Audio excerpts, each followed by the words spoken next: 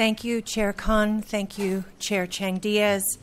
I am submitting formal written testimony on behalf of banning conversion therapy. I'm also submitting it today on behalf of Lifting the Cap, and I'll just read an excerpt of the testimony that I'm submitting in writing.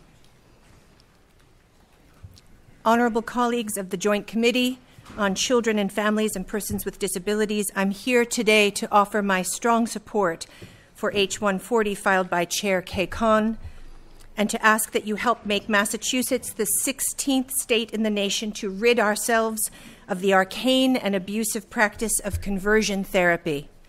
I am proud to have co-sponsored this legislation.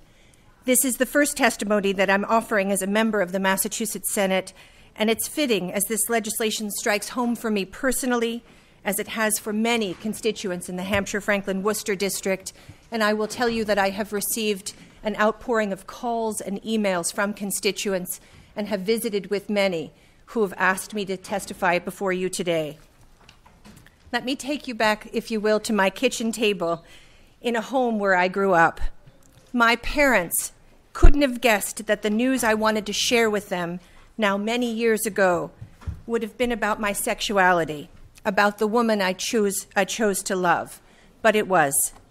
Fast forward now in time, I'm married to my wife Anne, and I have 2 beautiful children. My parents like to say that they simply went from having 2 daughters to having 3 daughters. Of course, we all know it wasn't that simple, because homophobia, like that which drives conversion therapy, exacts a heavy toll, a heavy price from everyone. But now my 2 children are of a new generation, one that refuses to be put into a gender box and told who to love. They are surely worlds more evolved than I was at their age, as it should be.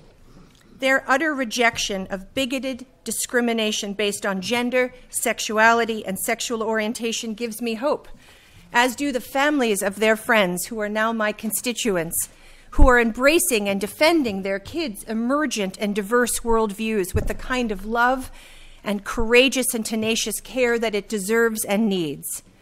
It's now up to the legislature, to this committee, to ensure that all Commonwealth children of this generation are never wrenched backwards into an ill-gotten and brutal so-called therapy that far too many in our nation have endured, far too many young people in our nation have endured, or worse, have perished because of.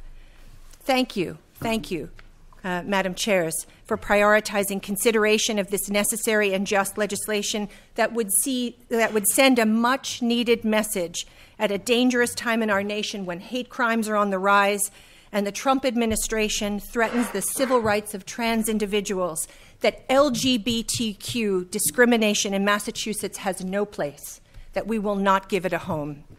I respectfully urge the committee to give this bill a favorable report, and on behalf of my constituents, I thank you for giving me the opportunity to speak in support of banning conversion therapy in the Commonwealth once and for all. Thank you so much. Thank you very much.